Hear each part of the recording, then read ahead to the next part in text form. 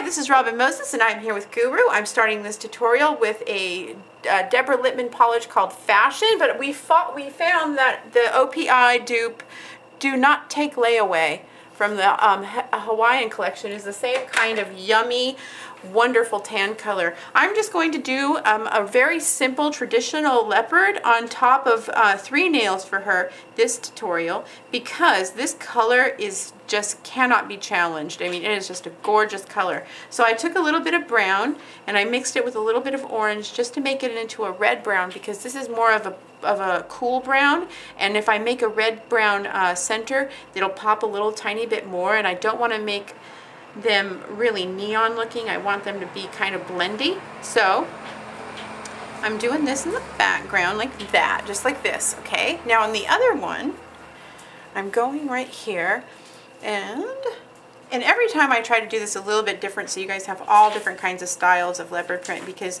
in my career leopard print comes and goes, but it's always in style, and certain ones are just really traditional and can go along with everything, and this is one of those. So I'm just going around each of those little things with a C type of blob line, blob, blob, blob, blob, blob, and then line.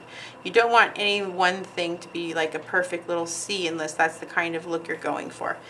That's not one that I go for very often. I always go for the one that looks like most real or interesting or diva or whatever. But I've seen some that are really kind of like a real simple, just C, C, C, C, C, and they look fine. I mean, they look great. It's not leopard print, that's my DNA. Yeah.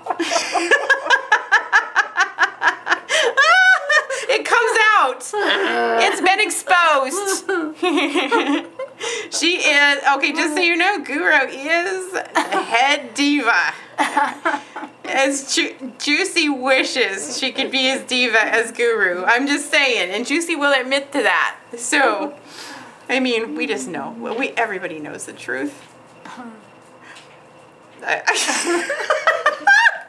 Anyway, this is how I'm going to do it. And then on the little spots that I have that are open that are just need a little bit of this, I'm just going to do a little tiny black dots like that. Fill them in. And look at that. Just a very simple but cute leopard design. I'll finish this out in top coat. Okay, and here is the end result. I put a little tiny bit of glitter through them. It's just a golden, just a glitter like this. A little bit of a dark gold glitter, but gold glitter would work, or any kind of maybe dark silver would work. Anyways, I hope you guys like them. If you try them, show me on my fan page. All the links are below, and I will see you from my shop 3 times a week. Yay. Everybody have a great night. Bye. Bye.